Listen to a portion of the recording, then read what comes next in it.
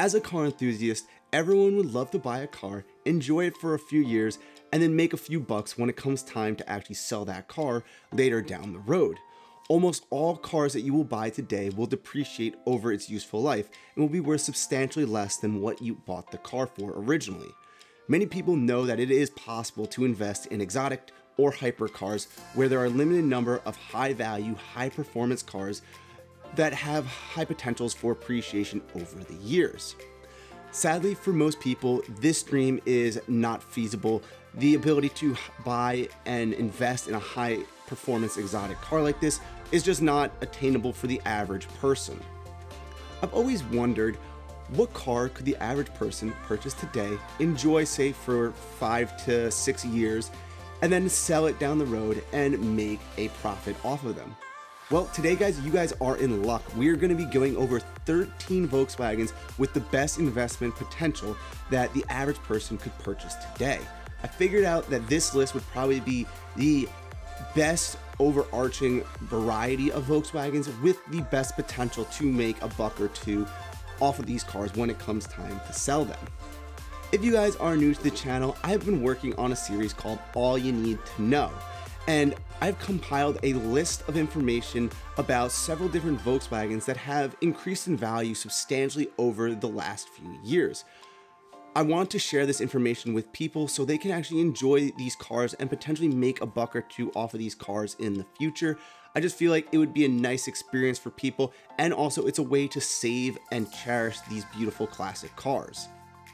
If you guys enjoyed this content, go down below and hit that subscribe button. And if you guys want to see more videos like this, go down below and hit that like button to show your support. Now, as a disclaimer, this list has no guarantee that these cars will appreciate, but there are a few key factors that I'll list out at the end of this video that may explain why these cars are increasing in value so much over the last few years. So guys, without further ado, let's go ahead and let's jump into the first car on the list.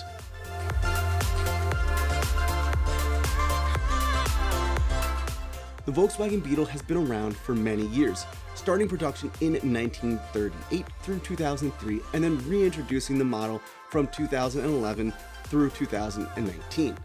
This car has been through several generations, which has made several Beetles very valuable. In general, the older the Beetle, the more valuable the car is. The Beetle with the most potential to increase in value would have been produced in the 1950s through the 1960s. Older Beetles from, say, the late 1930s through the 1940s are on the market for almost $100,000 today and have already seen their prices run up over the past 15 years. The next Beetles to actually start increasing in value would be the 50s Beetles, which today you could find them for around $35,000 completely restored. The late 60s cars are even cheaper than the 50 cars, and they can be bought for around $10,000. It really depends on the current condition of the car. The cleaner and more original the car is, the more valuable that they are. The rarest Beetle you can find in this year gap would be the 1952 to 1953 Beetle. This car has a split rear window that has driven up the price of this car. Today, people are asking between $50,000 to almost $100,000 for one of these cars.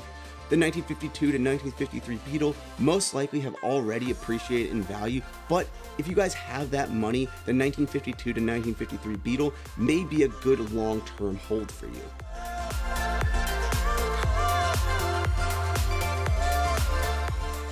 This car by far is one of the most beautiful cars on this list and has been seeing strong appreciation over the past 10 years.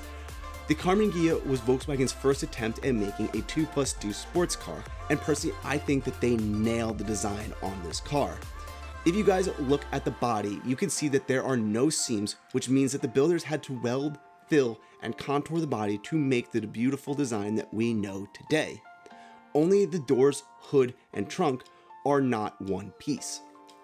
The Karmann Ghia is no speed demon though. With a 0 to 60 in about 6 years, well, in reality it's actually 30 seconds, it takes forever to get up to speed in this car. Volkswagen even ran ads showing the Karmann Ghia with racing stripes and with the slogan saying, "You would lose." So as you can tell here, they definitely did not intend this car to be a fast sports car. The best part of the Karmann Ghia is that it has potential for this car to really go up in value. Currently, the 50s cars with around 40,000 miles are selling for around $35,000 in perfect restored shape, while a pretty rough, say, Karmann Ghia would be going for around $2,000. As you can see, there's a huge price gap between these kinds of cars. Overall, the next few years, as more Karmann Ghias start to rust out, these prices will continue to go up. The most popular Karmann Ghia that you can find today is the Type 14, but there's also a more rare Karmann Ghia called the Type 34, which will sell for a premium over the more common Type 14. I think that this car is one of the most underrated cars on this list, and easily will be a classic car in the near future. What do you guys all think? Let me know what you guys think of the Karmann Ghia in the comments section down below. I would love to know what you all think about this car. Personally, like I said, I think this is probably the most underrated car with the potentially highest upswing in value on this list.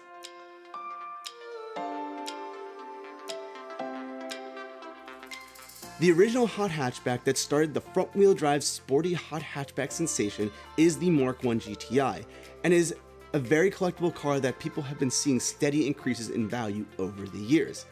The Mark I GTI really made a name for itself in the performance area. This car was so light that it could outhandle all cars in its equivalent class, and a 0 to 60 took only 9 seconds, which you may think today this is actually a pretty slow time, but back in the 80s, a 9-second 0 to 60 would be equivalent to a Corvette, a Datsun 280ZX, or a Mazda RX-7.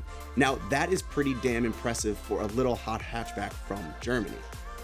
Sadly, North America never got the Mark I GTI, but today people are importing them from Germany due to the collectability of these cars.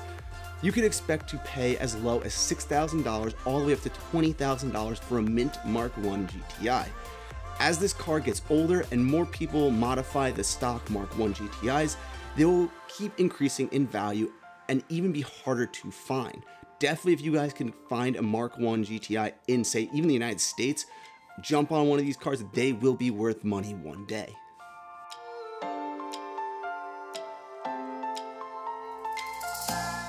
In the 1990s, Volkswagen was looking to introduce a new 2+2 sports car into their lineup.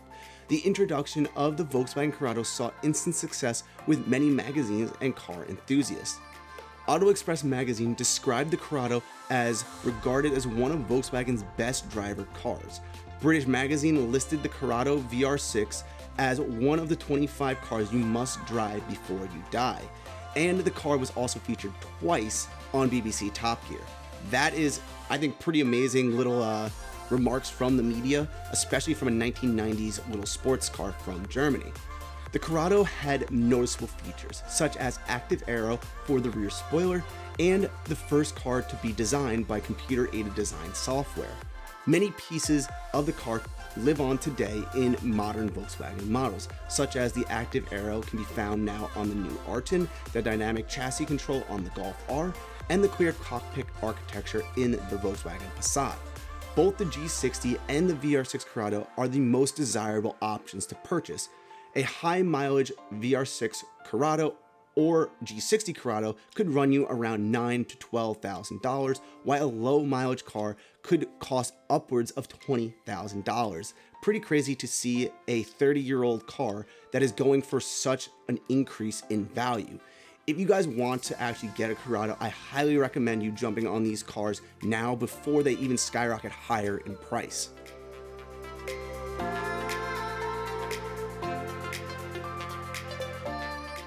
One of the forerunners of the modern cargo and passenger van, and beloved by many around the world, the Type 2 was an iconic symbol of the anti-war and peace movement surrounding the world in the late 1960s. The most sought after and collectible Type 2 bus and truck today is the first generation, the T1 from 1950 to 1967. The split windshield rear mounted motor was a success for the bus. The bus and the utility pickup truck are getting harder and harder to find today. A fully restored Volkswagen bus or truck can range from $40,000 into the $100,000 price range. Pretty impressive, but expected since this car was an iconic symbol for the 1960s. If you're looking for a more affordable bus, the second generation or T2 can be picked up for between $10,000 all the way up to $30,000 restored. They will most likely not increase in value like the T1 buses, but there are still a good chance that these cars will increase in price as the years go on and those T1 buses and trucks become even more expensive and harder to purchase.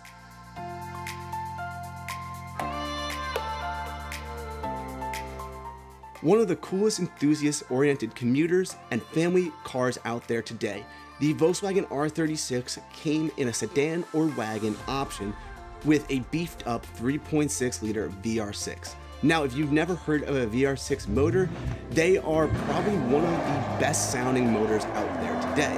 The 3.6 liter VR6 found in the R36 was the most powerful VR6 ever made, making 300 horsepower, which allowed the car to do 0 to 62 miles an hour in 5.6 seconds.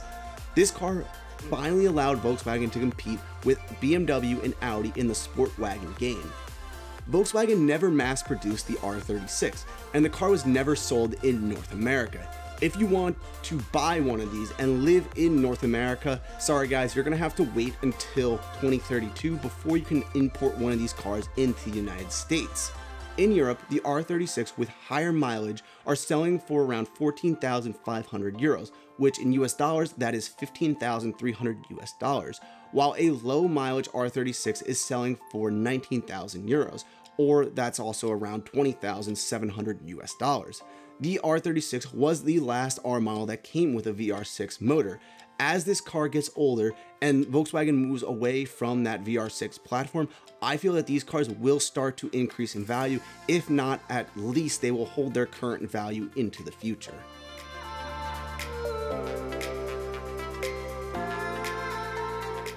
This next car has become one of the most popular enthusiast-oriented Volkswagens you can buy today. The Mark IV Volkswagen R32 took the GTI and added some much needed performance to the car. The R32s are known for great handling and the ability to modify easily and upgrade to get more performance out of the car. The Mark IV R32 is a rare car with only 5,000 being made for the US market and approximately an additional 5,000 to 8,000 being produced for the rest of the world.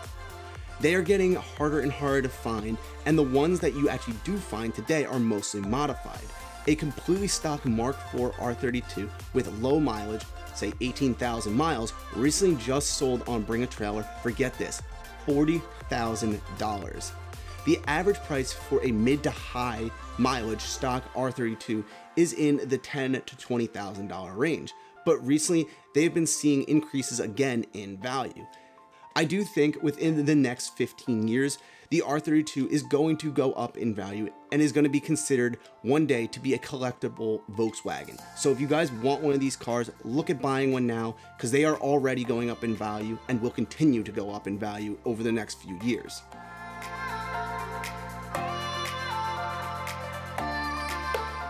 Now this next car, I feel that a lot of people are sleeping on. The Mark IV GTI 20th Anniversary and 337 Edition GTI in stock shape are seeing some impressive numbers from recent sales. I personally think that these cars will go up in value due to two things.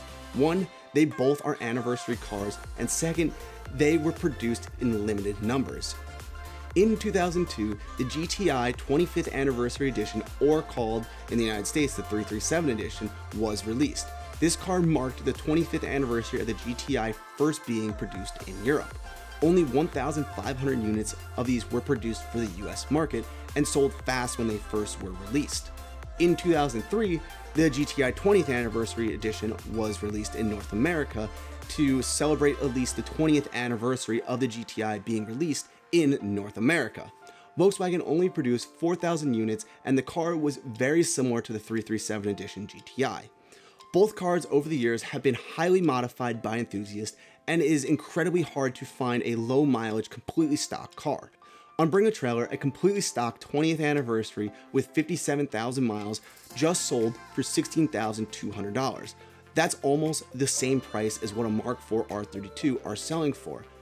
Modified 337s or 20th anniversaries can be bought for around $5,000 to $8,000. It just really depends on the mileage and how modified these cars are. If you can find one of these cars in stock condition, they will keep going up in value over the years. Regardless of mileage on the car, I would even say a completely stock one of these cars is worth buying.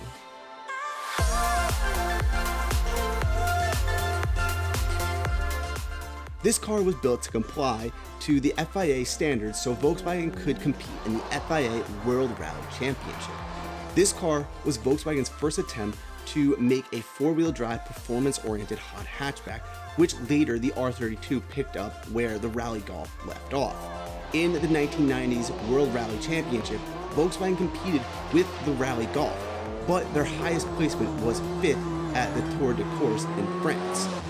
That year, Volkswagen took home 10th place overall, scoring only 10 points. This would be Volkswagen's last year rally racing until they reintroduced the team in 2011. From 1989 to 1991, Volkswagen only produced 5,000 cars to meet the manufacturer's requirement for the car to enter the World Rally Championship. If you are looking for a Rally Golf, well, you are going to need to get one from Europe, and this is going to cost a good amount of money to get one over here. The prices can range between $25,000 to $35,000, depending on the condition and mileage on the car. You will also have to pay to get them obviously to the United States, which that will include shipping, and once they get to the United States, you're going to have to pay customs and duty taxes, which can definitely add up quickly on this cost on the car. The car is rare, and as they get older and older, the limited number made will help drive up the overall price on these cars and make it harder for the average person to buy one.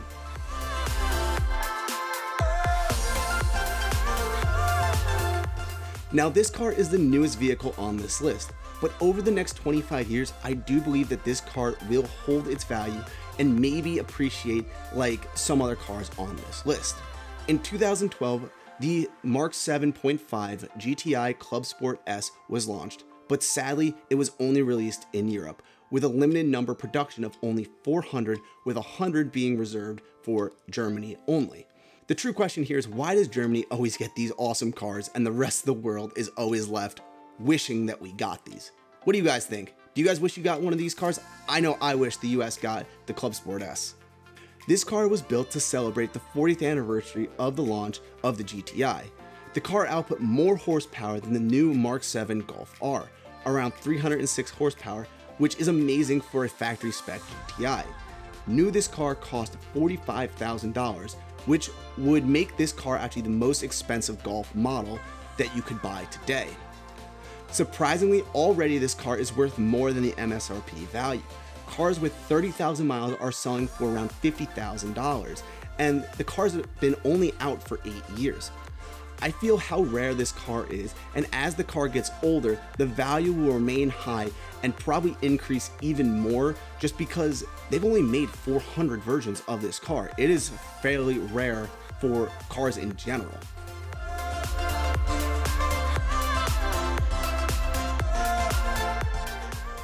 The SP1 and SP2 were built from 1973 through 1976 and were designed to be the replacement for the Volkswagen Carmagia in the Brazilian market. At that time, the Brazilian market was closed to imports, so all cars would have to be made in Brazil. When launched, the car drew media attention with its many improvements over the air-cooled VW lineups, improvements in the interior and the exterior features. Even with the beautiful styling and the interior upgrades, the car was a hard sell. The SP1 and SP2 were notorious for poor performance, only making 75 horsepower in the SP2 and 65 horsepower in the SP1. They never could actually compete with their competitors in the Brazilian market. In total, only 10,250 units were made, which makes this car rare today. If you want to import an SP1 or SP2 into the US, it is going to take a lot of cash to do so. These cars are selling for around $25,000 in rough shape up to $70,000 in beautiful restored original condition. The overall rarity of the car and the beautiful sleek body lines has driven up basically the value of these cars substantially over the years. To me personally, I kind of feel like the design looks like a little bit between a Datsun 280ZX and like a Porsche kind of mixed together, which I personally think if people in the US knew about these cars, they would be going ecstatic for them.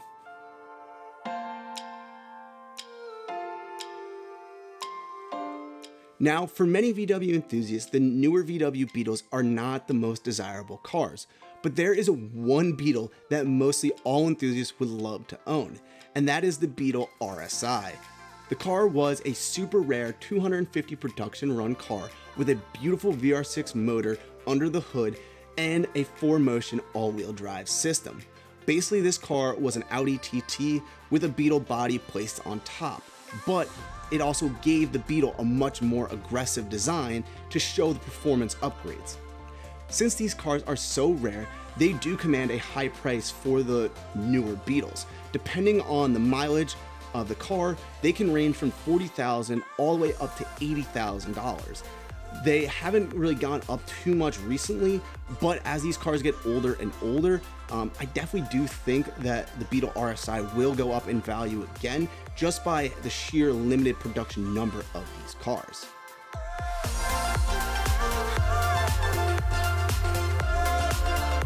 The last car on this list is always a fun car to talk about, and that is the Mark III Harlequin. In 1996, Volkswagen commissioned 264 Golf Harlequin 5-doors for the North American market. The crazy mismatched colored panels made the Harlequin a hard sell for dealers when the car was first released. To many people, it seemed like a haphazard setup of different panels just bolted onto the car, and to be honest, it basically was. Today, the Harlequin are highly sought after by Volkswagen enthusiasts, and from looking at registries, it's estimated that only around 113 Harlequins exist today. If you want to buy a Harlequin, expect to pay between $8,000 to $10,000 for one in excellent shape. As these cars get older and more rare and harder to find, these prices will go up in value. So if you want to buy a Harlequin, definitely jump on one now. But good luck actually finding one. These cars do not come up for sale often, and when they do, they are pretty hard to get and a lot of people are bidding on them. I hope you all enjoyed this list of the top 13 Volkswagens with the best investment potential. If you all enjoyed this video, go down below, hit that like button, and subscribe to the channel. I'd really appreciate it. I'd love to hear in the comments section which cars you think would be the best Volkswagen potential for investments. For me, I would personally pick one, the Volkswagen R32, the Volkswagen Karmann Ghia, and the Volkswagen SP2. The one thing to take away from this video is a few reasons why these cars may increase in value. One thing that I personally think many of these cars will increase in value is the common rarity of all of these cars. Many of these cars had production numbers lower of 15,000 cars worldwide. And also some of these cars are now so old that there are few examples in excellent shape that are really worth purchasing. To put that production number into perspective, Lamborghini produced 14,000 Huracans since the launch in 2013. That's pretty low numbers. If you think about it, the R32 in the United States only had 5,000 of them, and worldwide there's an estimation of only around 10 to 18,000 R32s. So that's kind of in the same ballpark as a Huracan. I know they're not the same cars, but the limited rarity of them is the same kind of idea. Second, when car enthusiasts were kids, they always idolize specific cars that they would love to own when they actually grow up. I know for me personally, I always loved the Mark IV R32 and wished one day I would be able to purchase one. When kids turn into adults, their passion is still there for those cars, but now they actually have money and they're able to purchase those cars, which in turn will eventually help drive up the value and the price for those cars. I've actually put a poll on my Instagram and Facebook asking you all what cars do you think would be the best potential investment Volkswagens for the future. As you can see, many of your cars that you have listed have made this list. If I missed any of those cars, I'm sure you guys will let me know in the comments section below. I would love to hear what your thoughts are overall on this top 13 list. If you all enjoyed this video, like always, go down below, hit that like button, and subscribe to the channel. I'd really appreciate it. It would just help the video place higher in the YouTube algorithm and let me know that you guys are enjoying this content. Till next time, guys, my name is Andrew. I hope you enjoyed this video. Peace out, guys.